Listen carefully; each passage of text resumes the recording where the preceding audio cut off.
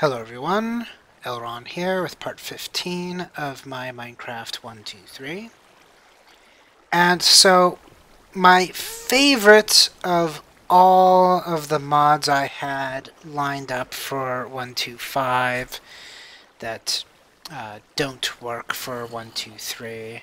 Actually, technically, none of my mods worked for 123, but in any case, the biggest thing I'm missing out for not being on 125 right now is the mod that turned creepers completely senile. Yes, I got the big fix that made it so that when a creeper comes up to point blank range, he does not expand and explode. He kind of just derps out and stares at you like a cat. Creepers weren't so bad with that mod active. I kind of like them just hanging around and giving me free gunpowder if I cared for it. Although that's the thing. I don't tend to like explosives. I don't end up ever blasting anything. And let's see. I think at this point I discovered some diamond out in the distance, so I'm trying to mine my way across to safety past these lava. And we need to go one more out, and yep, confirmed, that's diamond over there. It looks kind of like the lapis, only it's more of a cyan than a deep blue. Now, diamonds are so precious we have to be abundantly cautious.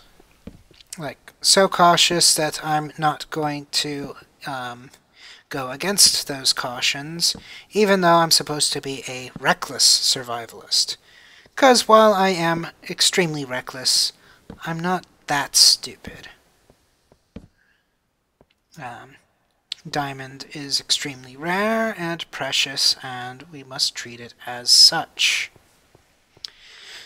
So, proper protocol for dealing with diamond, aside from making sure that no creepers are going to spawn in the process and rape you while you're not looking, which is what we're working on right now, I guess.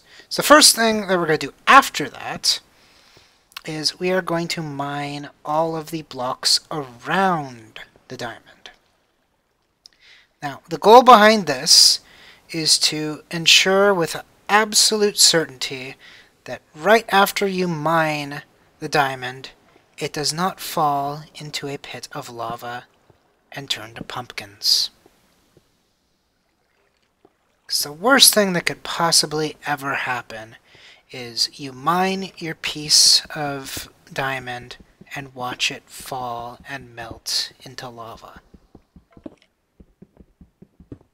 I've seen grown men break into tears because of such a thing that happened to them.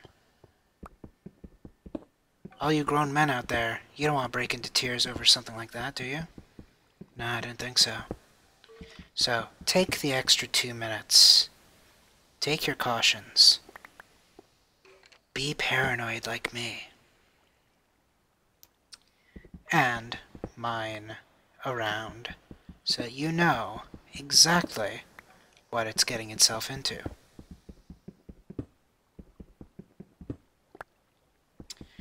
Alright. If I have not scared you, then I did not adequately do my job. But if you feel prepared, then maybe that's a redeeming factor. Anywho, once we're done mucking around with iron and coal and all kinds of lesser components, we'll make our way back over to that diamond and properly mine it out. Suspense is kind of killing me, although I know exactly what's going to happen. Anywho, got some more iron. And of course that's going to turn into more iron. No, it's not. Interesting. Lone wolf iron. Alright. Then I'm even getting distracted by the gold. I am really having ADD today, aren't I? Or I guess this was a couple days ago, but you get the idea. Anyhow. Oh, more iron. Alright, so making ourselves a nice little perimeter.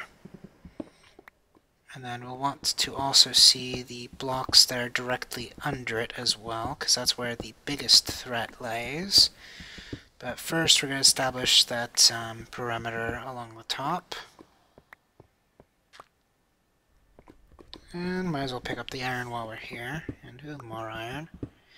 And how about that? Iron under the diamonds, and we got another layer of diamonds down there. But at this point, these two close ones we know are safe, because we know that diamonds are on the other side and stone is below. So I feel perfectly safe mining all these.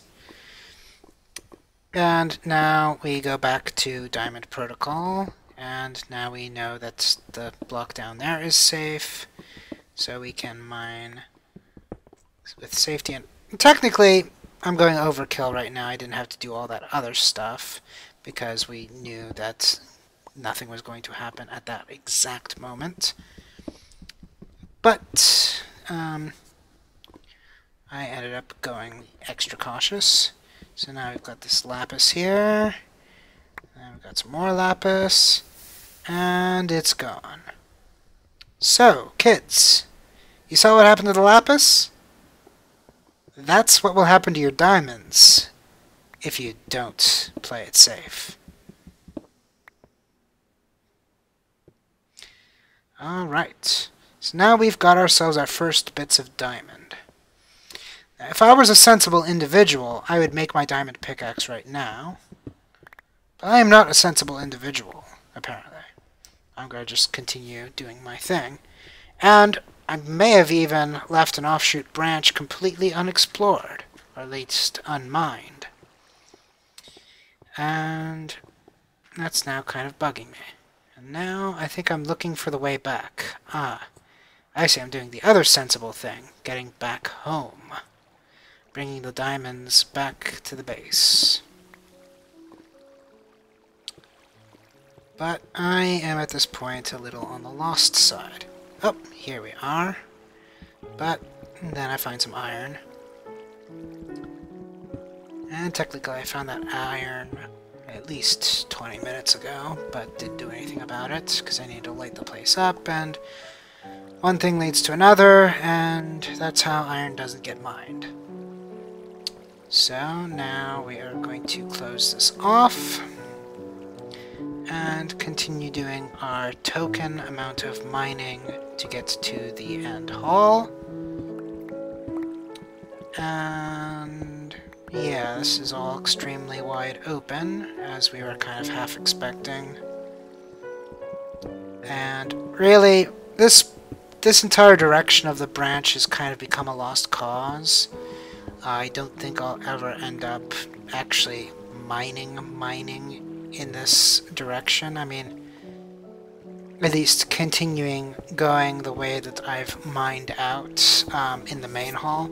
I may mine out the opposite direction of the main hall to kind of give it more of like a... If to the left of me right now is, you know, east, I'll go west instead type of deal. So I think that direction might be salvageable.